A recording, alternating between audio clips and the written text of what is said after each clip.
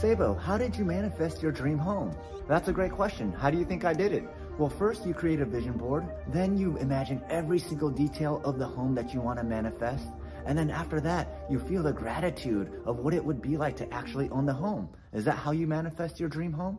You got one part of it down, but the other part that you're missing is doing the inner work to let go of the limiting beliefs so that you actually believe that you deserve this manifestation. The law of attraction does not work if you are not in alignment with what you want and what you think you actually deserve.